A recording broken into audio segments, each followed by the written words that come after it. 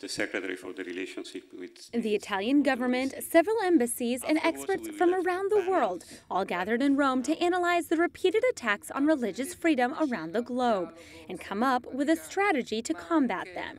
They assert that more than ever, religious freedom is being threatened and that it is necessary to take action. We must not be afraid to denounce the many, many acts of persecution against Christians. These include the violence and discrimination that occur in some areas of the world and are not precedent in history, except in the early days of Christianity. The Vatican's foreign minister, Msgr Gallagher, agreed with this diagnosis. He also said that discrimination against Christians did not come about because of radical groups such as ISIS, but it's a phenomenon that's been happening for many years. Let's be honest. The religious pluralism that existed in the Middle East was not always perfect. It had its ups and downs.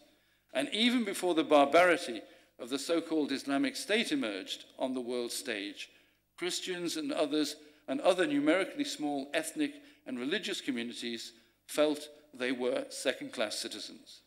The European Union Special Envoy for Religious Freedom explained that for the future, the best tool to combat this violence is education. He stated that the world is not experiencing a war of religions, but a war of ignorance.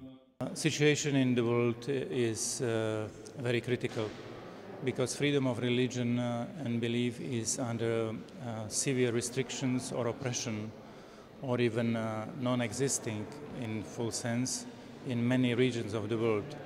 We need to go deeper, for example, through education, because all these issues, including the extremism, violence, or fanaticism, has some roots and some allies. Allies of evil are ignorance, indifference, and fear.